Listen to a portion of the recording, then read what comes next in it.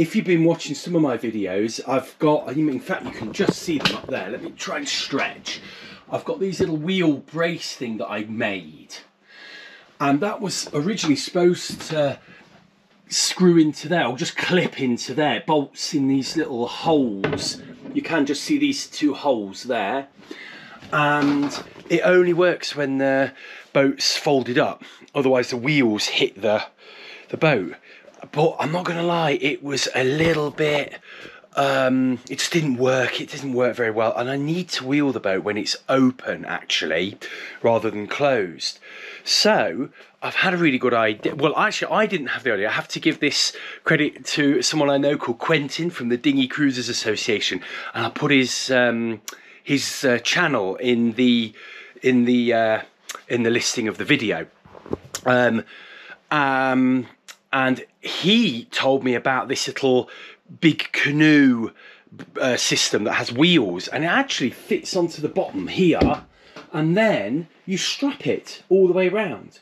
So I thought, why didn't I think of that? That was the first thing I thought, because it's so simple, but then the best ideas always are.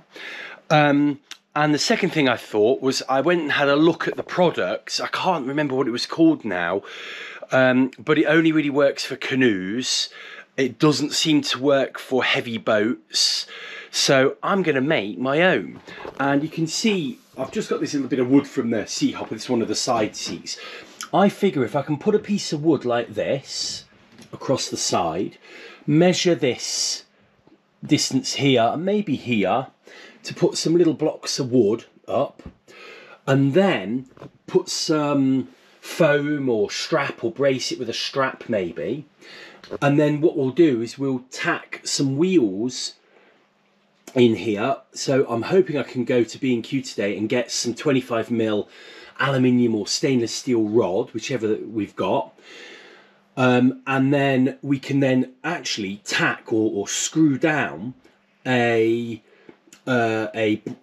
strap that we can just put round and tie up at the top, and that will put two wheels here and on the other side there, and will actually be brilliant, because you could actually put the boat in the water, and then you could undo the strap on the inside and pull the whole thing up through the water. That would be brilliant. You wouldn't be able to attach it, I guess, until you got the boat dry, but unless you fancied going underwater, which in half the rivers in this country isn't recommended. But I might even test leaving it on, seeing what difference that makes to the drag of the boat as well. For short trips or something, it might be fine. Okay, so I've got two little pads that I've cut, which is just the width of this. And I've actually found this piece of wood. It's about 1 inch thick.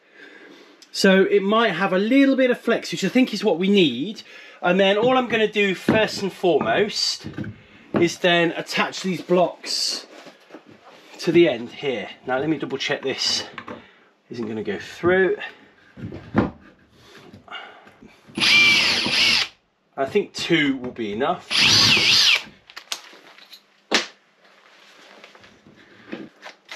So I'm using 5 by 5 centimetre screws.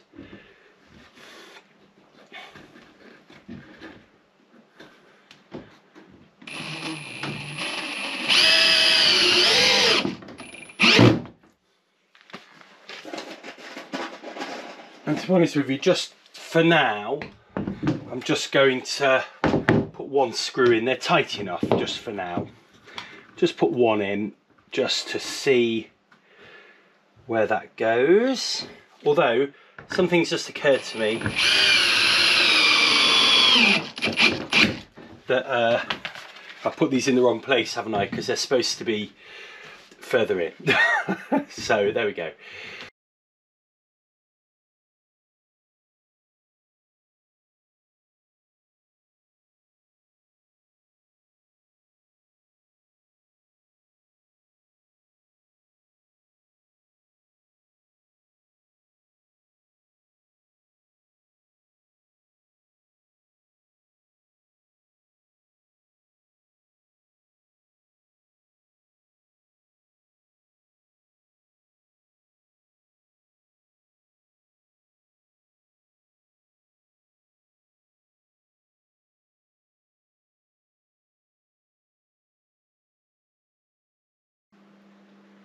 yeah, in fact, I'm really pleased with that. I think that's going to work quite well. We need to go to B&Q and get some pipe. So back from the hardware store. I've actually, the only thing I could find was this copper pipe, 22mm. So I've got my dinghy wheel, and that goes on there. This is a little bit wobbly, but it's the best I can do. Now I know my other wheels that I cut the little hole out of are a bit tighter, so they'll be fine. I think they'll be fine. I've overcut the size at the moment because I don't know what width the wheels are. And then what I'm going to do, I'm just going to use these standard clips, screw those. I'm going to screw these in place, and then all I'm going to do is put this in the middle. I'm going to put 2 pieces of wood either side to give it some really good lateral support, because I don't think these clips will cut it. We'll see, I think, yeah, we'll see. And then I may even get another piece of this wood, because I've got loads of this sort of old wood, put a piece on the top, and then I've got the strap that I can then tack so it's fitted to this, and we'll come round and join in the middle. I've drilled 5 holes now, and they're just going to have screws go through them, and that will stop this rotating. The blocks there, I've just got to screw those down, and those will stop that lateral movement as you're pulling and pushing the boat. I think they'll be pretty sound. And then all I'm going to do, I'm probably just going to pin a little strap on here that will then join on the other side of the boat, and then the wheels will just slide on here, and then I'll probably use cotter pins or with washers, you know, just to make them spin round, bit of grease. I think they'll be good to go. So let's get these screwed down as the next job.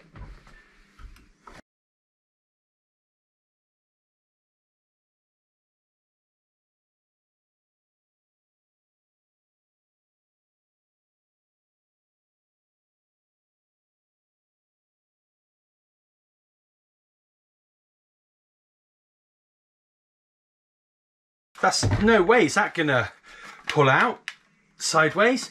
And then all I'm going to do is get some screws to stop this spinning, because at the moment it would spin. Oh, it's got a little screw in there. It would spin, and I want to try and stop that if I can. And that's pretty much almost the main structure of what I'm trying to achieve here done. So there we go. We just screw these in here nice and gently. These are probably still not quite long enough, these screws.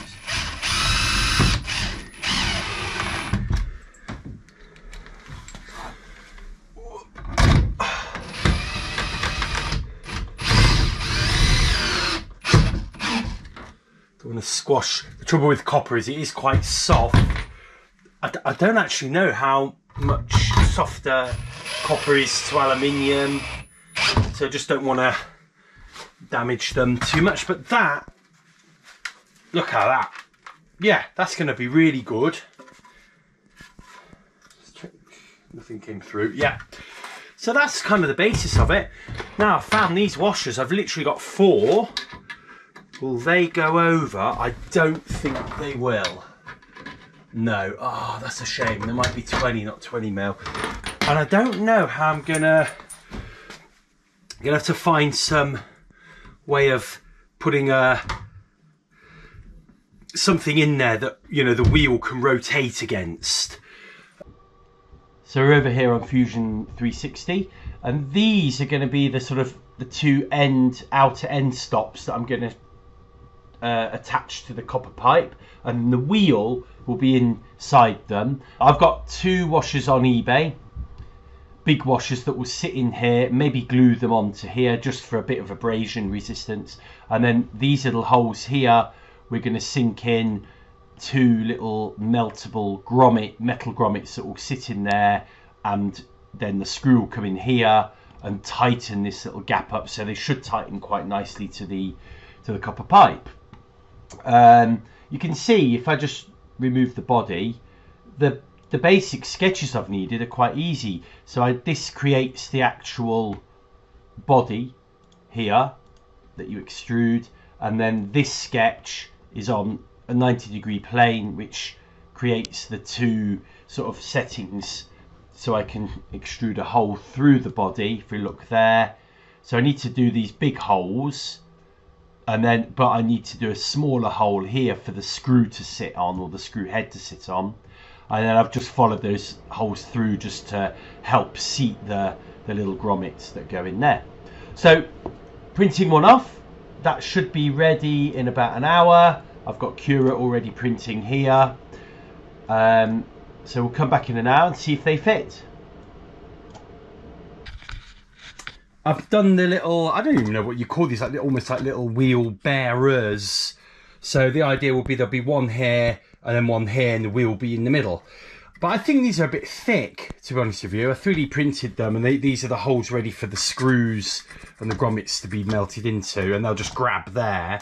But I think I'm going to print them half the width. I don't need them this width. So I've made the design a little bit slimmer.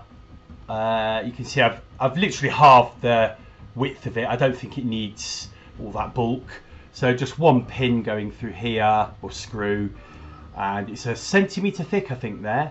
So here's what it looks like on Cura, and that's actually printing away now. I'm just setting this up now to put the threaded insert in. That's what they're called, not grommets. Threaded inserts. They're brilliant, these things. And it's in there. Don't know if you can make that out. It's just in there. And I've just put a screw, threaded it loosely in, and then squeezed this open, so it will actually now melt in. So the way I do this is I get a couple of pair of tweezers here, and I try and do this without burning my hands and without melting the rest of the plastic. So normally you would just get your soldering iron and just tap it on the top and just hold it there until it kind of starts to go, and you can see it there, look. But I've got to be very, very careful here because I'm at all kinds of different weird and wonderful angles. But you can see, look, that's melting into the plastic. That's it. That's all we need. So I don't know if you can see that now. It's quite flush. Let's see if we can get a really good shot of that. The GoPro's not very good at close-ups, really.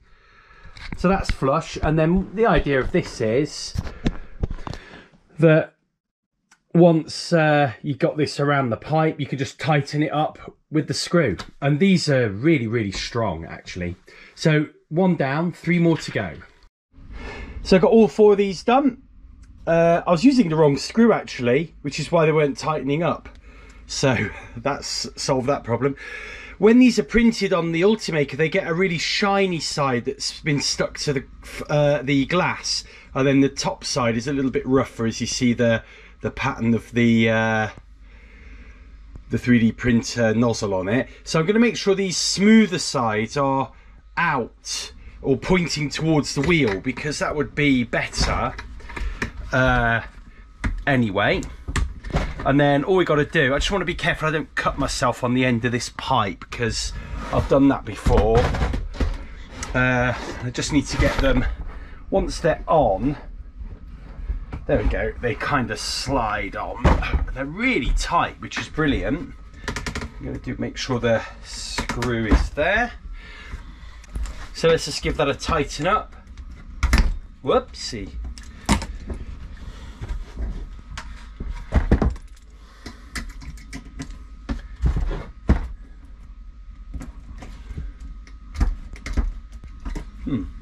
Interesting.